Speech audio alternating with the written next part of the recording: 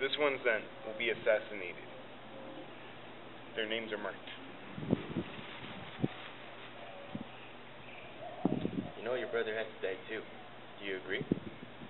I agree. Put a mark on his name too, Anthony. Only on the condition that your sister's son, Julius, also must die, Mark Antony. He will die. See, I've sealed his fate with this mark next to his name. But Lepidus, go to Caesar's house. Bring his will here, and we'll find out a way to reduce his bequest to the people. Will you be here when I return? Either here or at the Capitol.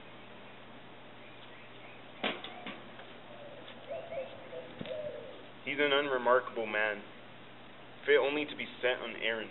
Does it really make sense, once we divide the world into three parts, that he should be one of the three rulers? You thought it made sense. And you listened to him about who should be marked with these harsh death sentences. Octavius, I'm older than you are, and although we're giving these honors to this man so that he shares some of the blame for what we're doing, he'll carry these honors like a jackass carries gold, groaning and sweating under the load, either led or pushed as we direct him. Once he's carried our treasure where we want it, we'll free him of the load and turn him loose like a jackass, to shake his ears and graze in the public pastures. You could do what you want, but he's an experienced and honorable soldier. So is my horse Octavius, and for that reason I give him all the hay he wants. But my horse is a creature that I teach to fight, to turn, to stop, to run in a straight line. I govern the motion of his body, and in some ways Lepidus is just like that. He has to be taught and trained and told to go forward. He's an empty man who pays attention to tastes and fashions that other men look up and got tired of long ago. Don't think about Lepidus except as a means to an end. And now, Octavius, listen to more important things.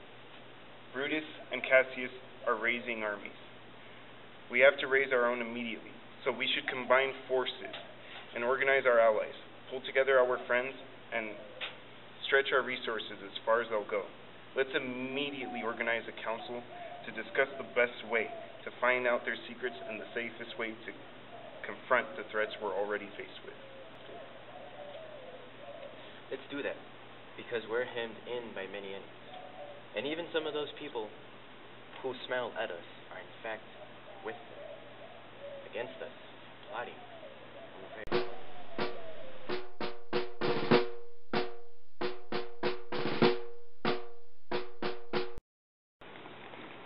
Stop! Pass on the command to halt. What's happening now, Julius? Is Cassius nearby? He is nearby, and Pindarus has come to salute you on behalf of his master. I have no doubt that my master will prove himself to be what he is, honorable and noble. I don't doubt it. Can I have a word with you, Julius? Tell me how Cassius treated you. Put my mind at rest. He received me with courtesy and sufficient respect, but not with affection, nor with as much open and friendly conversation as he once greeted me. You described a warm friend as cooling off. Remember this, Julius. When a friend starts to get sick of you, he treats you artificially. Plain and simple loyalty doesn't make anyone act phony. But infantry men like horses, who are too likely to start a race, make a big show of spirit. But when push comes to shove, they droop like those horses that are all show and supposed to crawl. Ain't it an army approaching? They plan to spend the night in Sardis, with a large part, the main body of the cavalry, are coming with Cassius.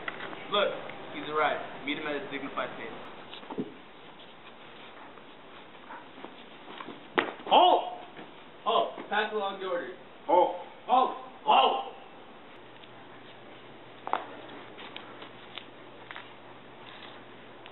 Most noble brother, you have done me wrong. Let the gods judge me. Do I mistreat even my enemies? No. So how can I possibly wrong a brother? Cassius, calm down. We know each other well, and you can speak of our grievances quietly. Let's not argue here in front of both our armies, which ought to see nothing but love between us. Order them to move back. Then in my tent, you can elaborate your complaints, and I'll listen. Pindarus, order our commanders to lead their charges a little ways away from this ground. Lucilius, you do the same, and don't allow anyone to come into our tent until we finish our conference. Have Lucius and Titinius guard the door.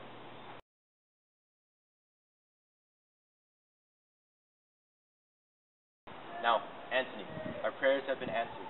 You said the enemy wouldn't come down, but keep to the hills and upper regions. It seems not. Their forces are nearby.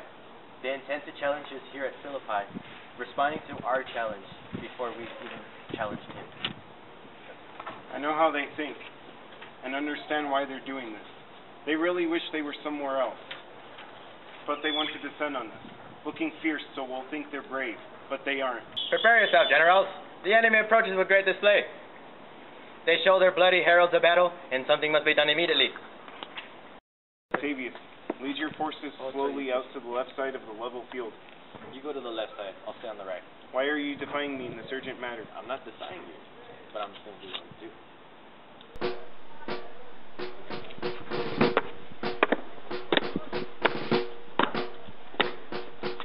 They stop. They want to talk. Stay here, Titinius. We have to go out and talk to them. Mark Antony, should we give the signal to them? No, Octavius Caesar.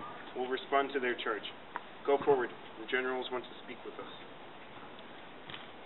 Don't move until I give the signal to attack. Words before fighting. Is that how it is, countrymen? Not that we love words more than fighting, unlike you. Good words are better than bad strokes, Octavius. Brutus, you give a nice speech along with your evil strokes. Think of how you made a hole in Caesar's heart as you cried, "Long live Caesar! Hail Caesar!"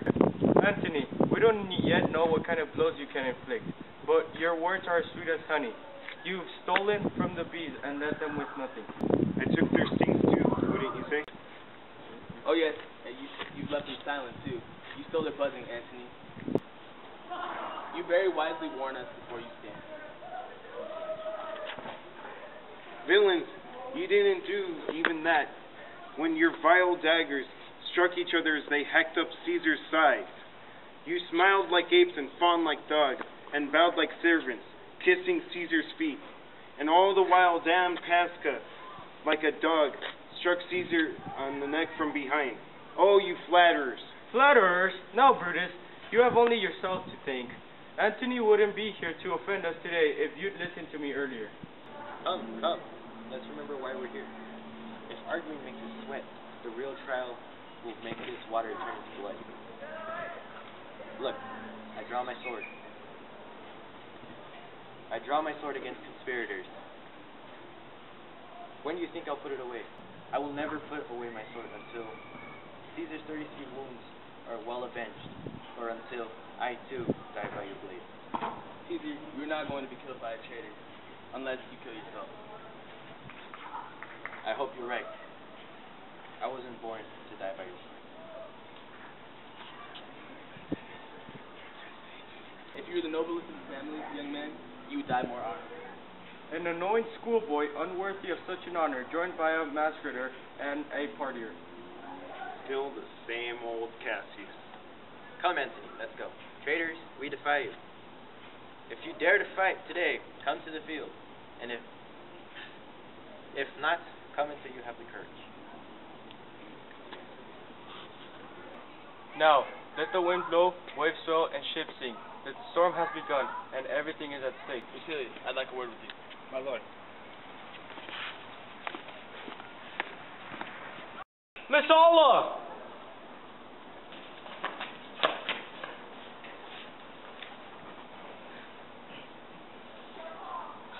What is it, my general? Messala, today is my birthday. I was born in this very day. Give me your hand, Messala. You'll be my witness that I've been forced, as Pompey was, to wager all of our freedom on one battle. You know that I used to believe in Epicurus and his disregard for omens. I've changed my mind now, and partly believe in omens. Traveling from Sardis, two mighty eagles fell on our front flag and perched here, eating from the lands of the soldiers who'd accomplished us in Philippi. This morning, they've flown away, and in their place are ravens, crows, and kites, flying over our heads and looking down on us, as though they were sickly prey. Their shadows are like a deadly canopy, under which our army lies, ready to die. Don't believe this, my lord. I only partly believe it, for I am enthusiastic and resolved to meet the dangers without wavering. Right, Julius. Now, most noble Brutus, the gods are friendly with us today, so that we, who want peace, can't live on to old age. But since the affairs of men are always uncertain, let's think about the worst that may happen. If we lose this battle, this is the last time we'll speak to each other. If we lose, what do you plan to do? By the same principle that made me condemn Cato for committing suicide, I plan to be patient and submit to what the gods decide. I don't know why, but I find it cowardly and vile to kill oneself early to prevent possible suffering later on. Then, if we lose this battle, you'll be willing to be led in chains through the streets of Rome? No, Cassius, no. Don't imagine that I'll ever allow myself to return in Rome in chains. My mind is too great for that. But today, the work that March 15 began must end, and I don't know if we'll ever meet again. Therefore, accept my everlasting farewell. Forever and forever, farewell, Cassius. If we meet again, then we'll smile. If not, this parting was well done. Forever and forever, farewell, Brutus. If we meet again, then we'll smile indeed. If not, it's true. This parting was well done. Well, lead on. Oh, I wish I could know what will happen today before it happens. But it's enough to know that the day will end, and the end will be known. Come, let's go.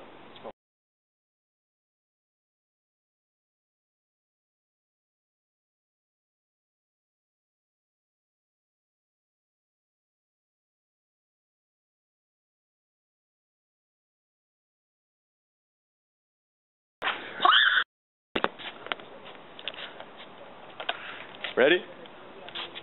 Ready? Guys, count me down. Count me down. All right. 3, 2, 1. You only got one. You missed one.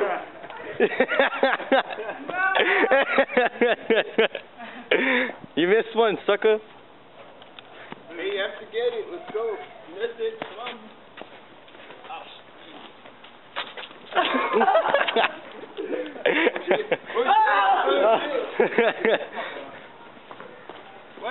Go for it.